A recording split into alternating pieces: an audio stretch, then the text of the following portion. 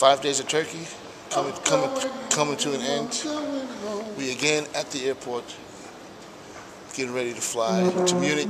From Munich, I'm going to fly out, connect to Frankfurt, and Johnny will connect from Munich to Charlotte and straight home to Dallas. It was 5 stressful days, but we got to see a lot of different cities in Turkey. Plus, we got to see a different country, which is Cyprus, an island in the Mediterranean Sea, which was pretty cool, you know. And we're having breakfast right now, something that we rarely do, breakfast at the airport. Johnny got his chicken cheese sandwich. I'm going home, I'm going home. He's been ready to go home for a long time. Rebecca, if you ever get to see this, he was crying like a baby every day.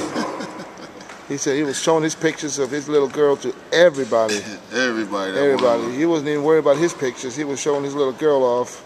So little, what's her name? Georgia. Little Georgia is very famous now in Italy. And like I said, in a couple of days, I'm going to Germany, and then from Germany, I will go to Italy for 5 more days of seminars and appearances. And like I said, I will keep you guys posted with the video blogs to make sure you guys see what I have to go through sometimes.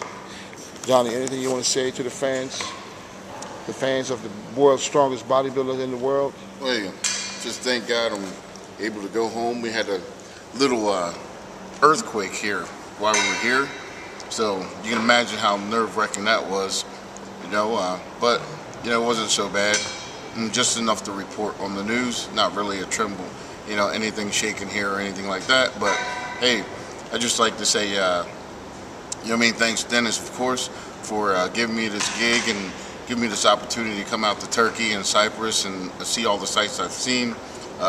It's been pretty amazing.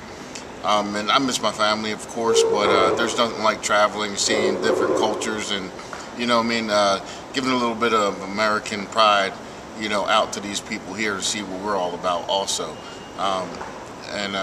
So we'll see you soon.